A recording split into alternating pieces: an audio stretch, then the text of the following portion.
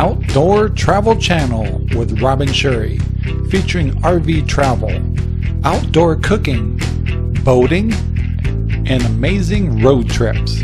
Thanks for watching, and let's begin. Don't forget to subscribe. Previously in part 5, Return to Washington, we enjoy the Washington Park Loop in Anacortes.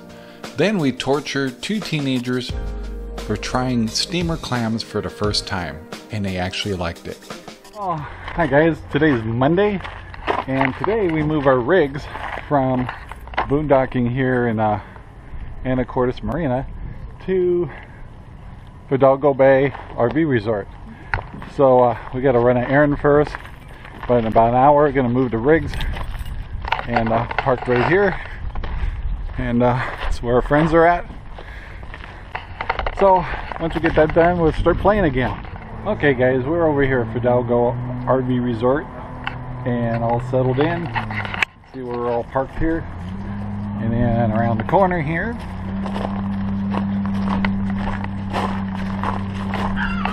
way over there is those guys, and they're parked there across from us.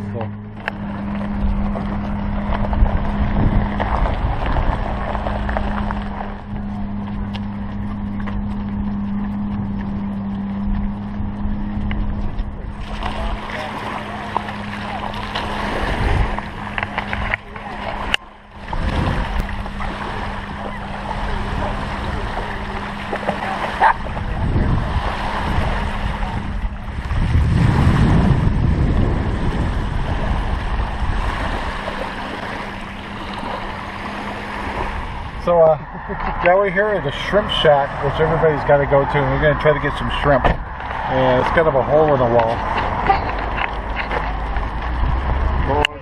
The shrimp shack. Alligator burger. Oh yeah, you get an alligator burger. I just want to get pictures of the shrimp. So that's a pound of shrimp? Yep, a pound. Wow, so anyway, it's really good stuff here. Okay, so what are we doing here? These two are having shrimp for the first time. Yep. Got a whole bag of shrimp here. Well, that's a good size one. There you go. And so now they're professionals. Got to break the head off. Don't make him make noise. That's just wrong. Oh, I think I heard him cry. Don't do that, Emily. Yeah, please don't do that, Dan. And that's a done deal there. We got some sauce here. Oh yeah. Gotta peel it out of here. There you go. Look at that. Out of that. You're a pro. There you go. Look at that. There you go. Yummy stuff. Dip it in there. Can do a little dipping. Cocktail sauce. And we're amongst many in here. All right. Real deal. Sherry, this is Sherry. Sherry's the pro. I have no signal. Sure gets a lot bigger. Yeah, welcome. So our last shrimp was so good, we decided to get popcorn shrimp. I know. These babies are good. So, and what's worse is the people that we are with are going to go get more shrimp. So, welcome to the shrimp shack. So we're coming up with Deception Pass here, so we'll see what we can see from the car. So it's a little hard to hear, but what Rob was saying there is we're going over Deception Pass, which is a beautiful bridge. You can see people park on the side and then walk the edge of this bridge, and it's a long ways down. And the reason, one of the reasons they call it Deception Pass is when the currents are moving during the tidal flows, it's easy to underestimate how much current is going through that canal area. This is a beautiful day to actually go out on the bridge, and what we're going to do is come across the bridge here like this and let you see what it looks like, and then you can see the water's flowing through there pretty good. But when the tides are really turning, the boats have to work really hard to get through there. So we're going to go across the bridge here, and then we're going to turn around and come back and let you see what it looks like on the other side of the bridge. It's beautiful.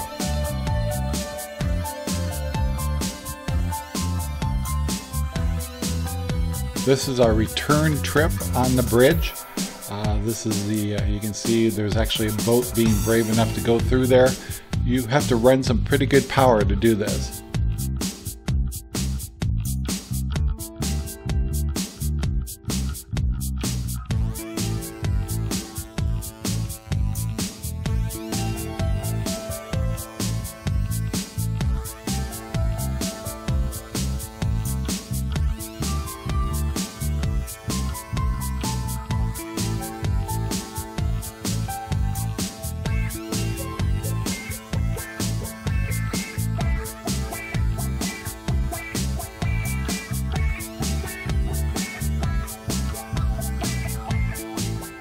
So we're at the Fidalgo RV park, and we're going to a trail, a bike trail, that kind of one of our favorite places to go, that gives us access to the water and possibly see some eagles, and it's a really nice walk. So let's just see what it looks like.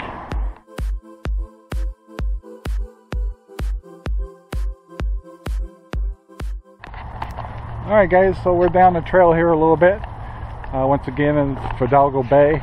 In front of us you can see the trail kind of straightens out. I don't know how far we're going to get today, but we did eat a lot at the shrimp shack. We really need to do this walk. And we have Cinder with us. And she basically tells us we're not going fast enough. But beautiful day. We've seen an eagle already, so I'll show that in the video. Saw a crane already. The flowers are just gorgeous. Look at these flowers. And what's really cool along this trail is you can get quite educated of what you're seeing and understand the bird and the wildlife and some of the recovery protection programs they have for the habitat. So it's really it's a good thing. So anyway, I hope you enjoyed it, and we'll have a lot more for you. Just stay tuned. The beginning of this trail definitely has character, but it can start right there at the RV park. So if you go one direction, you head towards the water and get to see some great view, and that's the way we're going. And the other way goes all the way back to Anacortes, the city. So along this trail there's lots of wildflowers. It's just gorgeous. And along the way you can also get educated of what you're seeing and why it's there. It's hard to believe that this is actually across from a refinery, but it's all safe and it's very well kept. And so the environment is very important to everybody that lives in Anacortes. And as you can see, it's very well taken care of.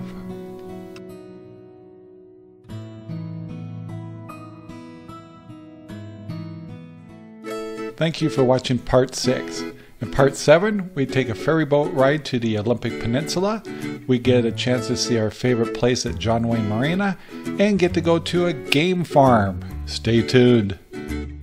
Hey, thanks for watching part 6 of Return to Washington. Stay tuned for part 7 for ferry boat rides and a game farm. It'll be awesome. Please take the time to subscribe and watch some of our prior videos. Take care now. Bye.